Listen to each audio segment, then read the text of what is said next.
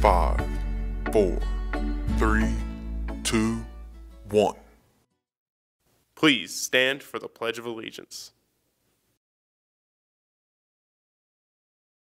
I pledge allegiance to the flag of the United States of America and to the republic for which it stands, one nation, under God, indivisible, with liberty and justice for all.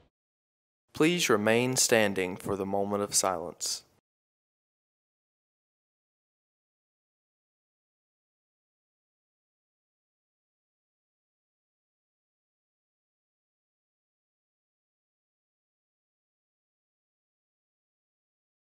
Picture this. It is a normal day in New York at 8:40 a.m. You're at your favorite breakfast buffet or at home getting ready for work, and all of a sudden you hear a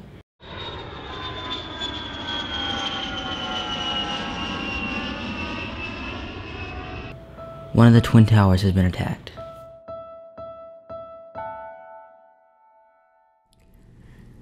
I remember I was getting ready to go to class that morning when my roommate called and told me to turn on the TV.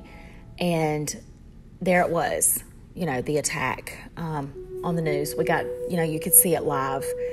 And it was kind of what people picture when you hear the words 9/11. It was the picture of the Twin Towers with the smoke bellowing out.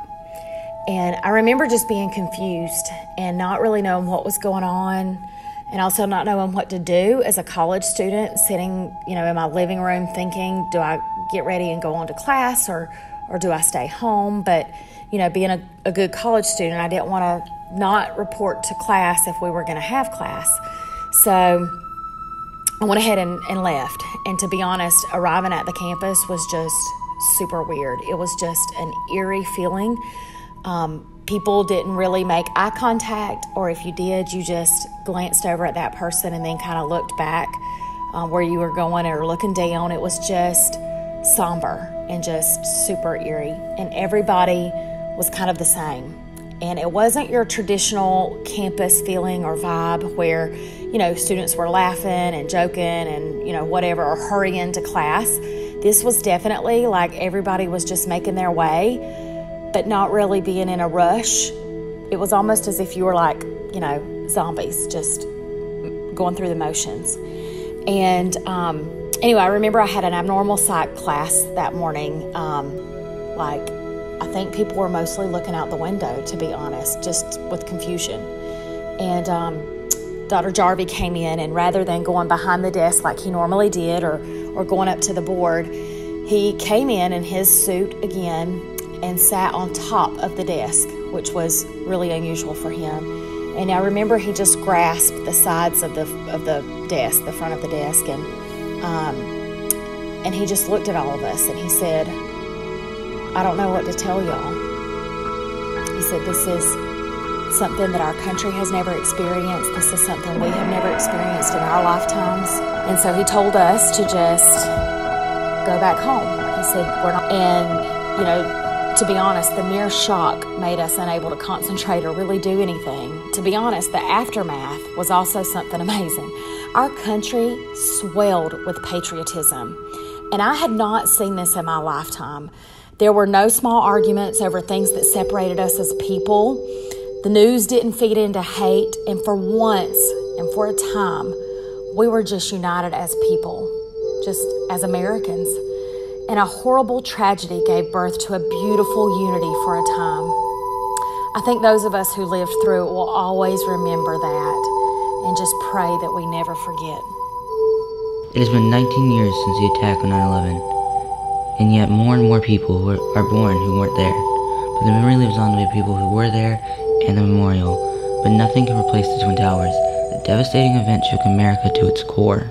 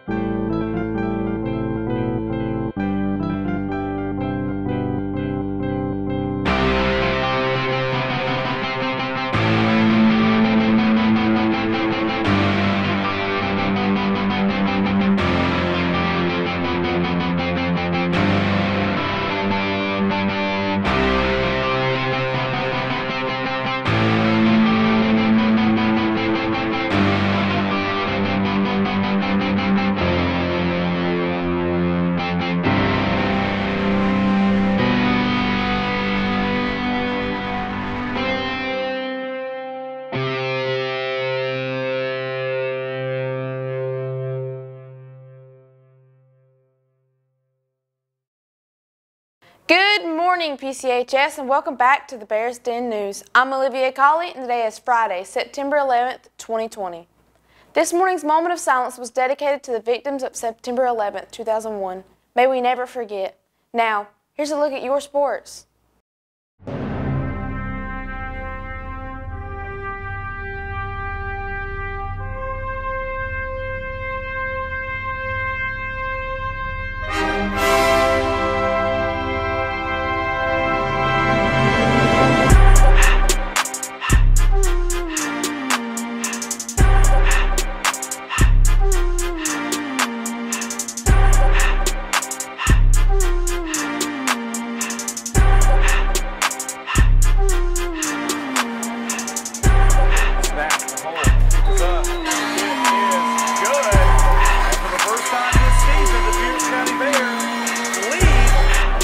And under pressure is Bruton just shoving people away. Look at it! Up the middle! What are you kidding me?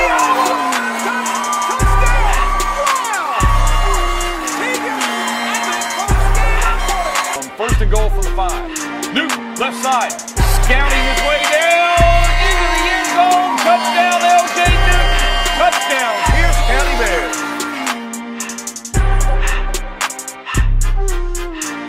I'm McKinney Everett. Tonight, the 5th-ranked Pierce County Bears take on Wayne County at home. It's a 7:30 kickoff, and remember, no tickets will be sold at the stadium. Your last chance to buy available tickets is online at gofan.co. But if you can't make it to the game, you can watch it on the NFHS network. Subscription fees apply. You can also listen on the radio on 97.7 FM. Now, here's a look at weather. I'm Davis Bird with today's forecast. We will have a high of 89 and a low of 74 with an 80% chance of rain today. Happy birthday today to Heather Ferguson, Kayla Naylor, Raven Perigo, and Michaela Hamilton. Hope you all have a great day. I'm Jake Brown, and here's what's cooking today in the Bear Cafe.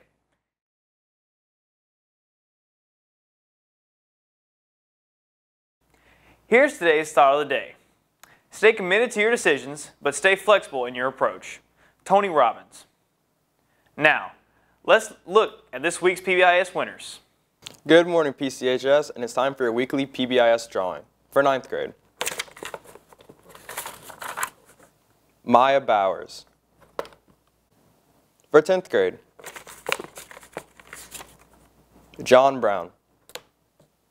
Now for 11th grade. Madeline Manning. Last but not least, 12th grade. Alex Reyes. We will draw more names next week. Thanks, and back to the news. The PBIS word of this month is commitment. Keep demonstrating your ability to be responsible, respectful, and safe. Thanks, and go Bears!